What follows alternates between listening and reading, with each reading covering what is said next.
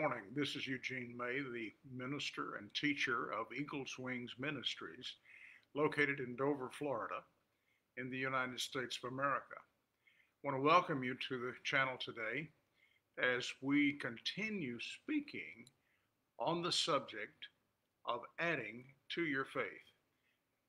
Peter spoke these words in 2 Peter chapter 1, and he says, and add to your faith. In 2 Peter chapter 1, Peter actually says some things to us that's very astounding. He says we have the same kind of faith that he and the other disciples of Jesus had from the beginning. And that's amazing to me that he actually said that. But that's true because faith was a gift that God had given us. And that gift is working within us even today. At this very moment, that faith is alive within our hearts. And I trust that your faith is growing.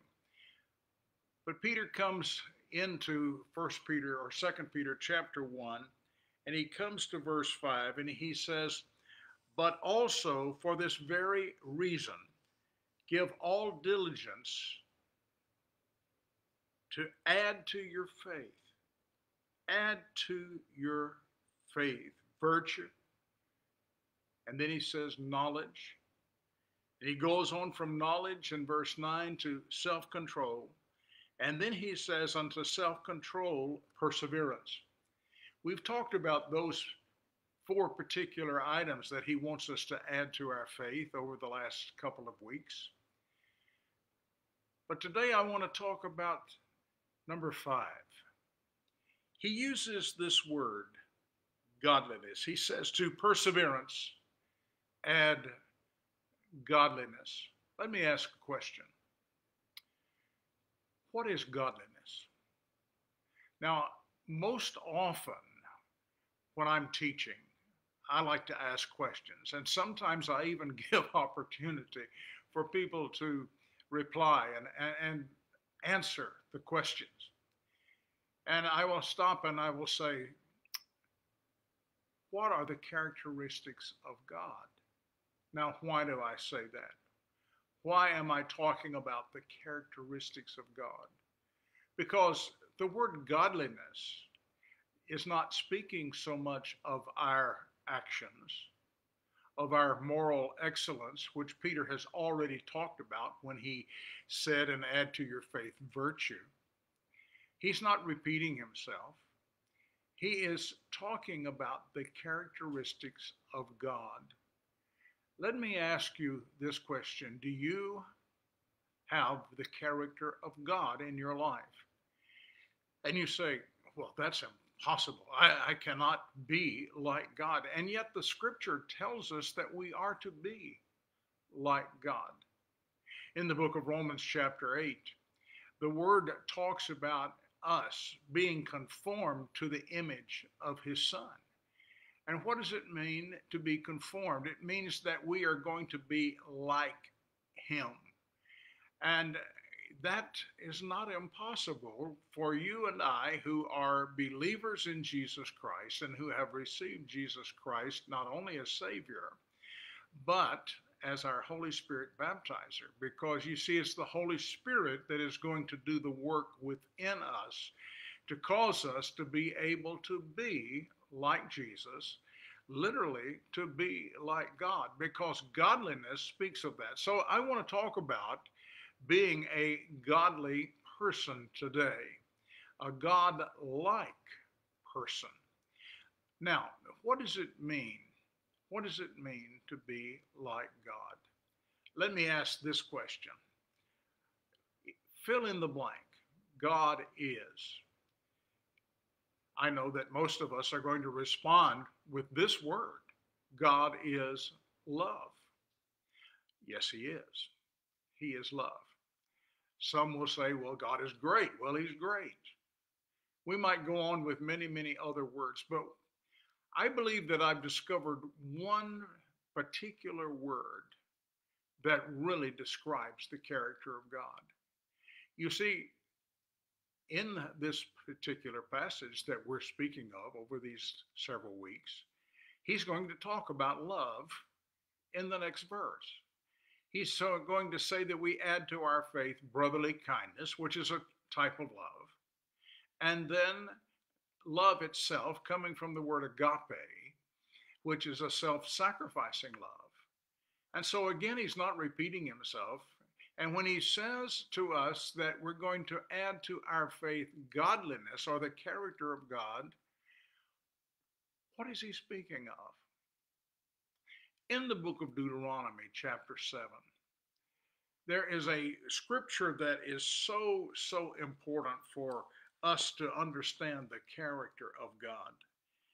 In Deuteronomy chapter 7, verse 9, the writer simply says to us, therefore know that the Lord your God, he is God, the faithful God, who keeps covenant and mercy to 1,000 generations with those who love him and keep his commandments. He calls him the faithful God. Faithfulness, for me, is the number one characteristic of God. He is faithful.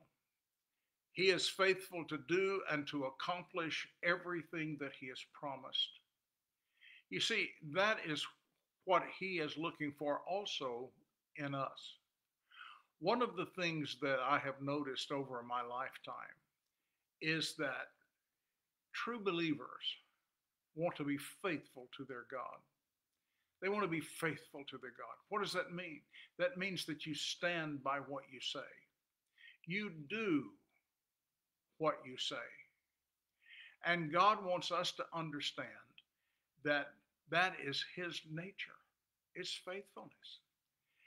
In the book of 2 Corinthians chapter 1, we come to the end of the first part of the chapter, not the chapter itself, but the first part of the chapter. And he says that he has given us these promises, all of these wonderful, wonderful promises. But he says that they are yes, and they are amen. They are yes because God says yes to his promises. He keeps his promises. And they are amen, meaning that when we agree, in fact, that's what the word amen really means. It means that we agree. We say, so be it. And when we agree with what God has said, and when we agree with the promises of God, then it is to the glory of God, and God will actually do the things that he has promised. Now, God wants us to understand that. He wants us to be able to rely upon his faithfulness. Now, his faithfulness doesn't change simply because someone doesn't believe. In Romans chapter 3 and verse 3, it literally says to us something that is just amazing to me. It says, what if some do not believe or did not believe? Let me read it to you. He says, for what if some did not believe? Will their unbelief make the faithfulness of God without effect? No, it doesn't change God because we don't believe or because we don't remain faithful. God remains faithful. And that's amazing to me. God is not changed by how we act or react to what he says. It doesn't change him. He's still God. He is still the faithful God, and he wants us to understand that. Now, let me share a little illustration with you that blessed me many, many years ago. I was attending a meeting. You see, I may be having meetings around the world, which I normally do, but I attend meetings too. I go and I get blessed. And I was listening to a pastor named John Bisagno. He was the pastor of Dale City Baptist Church in Dale City, Oklahoma. And he was sharing about his little girl. He said one day, and he had an office at home like I do here. And he said one day my little daughter came running into my office. And she said, Daddy, would you build me a playhouse? And he said, I was busy studying, had my Bible open, reading. And he said, I said, yes, not really thinking about the consequences. And he said, she left my office and went about her business, and I went about mine. But all of a sudden, I looked out of the window into the yard, into the garden, and I saw my daughter go past the window carrying her dolls, carrying her toys. And I wondered, what in the world is she doing? And he said, I got up and went out, and I said to her, honey, what are you doing carrying your dolls and your toys out here into the yard? And she said, Dad, you promised to build me a playhouse. And he said, I realized then what she had asked. I realized that she was expecting me to do what I said because I wanted to be a faithful father. And so I got in my vehicle and I went to the hardware store, to the lumber company, and I bought the material, and I went home and I built her a playhouse. He was a faithful father to do what he said. And that's just a simple illustration that we can expand 1,000 or 1,000,000 or 1,000,000,000 times about our God. Because he is the faithful God who keeps covenant and mercy with those who love him and keep his commandments to 1,000 generations. I want to encourage you today. We have a loving, faithful God. And you see, when we speak here in 2 Peter chapter 1 concerning the godliness that he wants us to add to our lives, he is simply saying to us, I want you to be like me. I want you to be faithful. All of those other things are true about God too. But let me propose something to you today. If God was not faithful, his love could end. If God was not faithful, this world could end. If God is not faithful, and you could add whatever you desire in there to say it would come to an end. But since he is the faithful God, his love will never end. Since he is the faithful God, this world will not end until he's through with it. And everything else that we may have thought of when I asked the question, everything we thought of will not end until God says it's the end. And God wants you to understand that is a characteristic that he is looking for in your life and in mine. I want to give a story about my father. My father was a faithful man, meaning, yes, he was faithful to my mother. He was faithful to our family. He was faithful to do the things that he promised to do. But I remember in 1949, this was a couple of years ago, I was just a small boy. We built a house out on the farm in Arkansas. My father didn't go to the bank. My father borrowed some money to build the house, yes.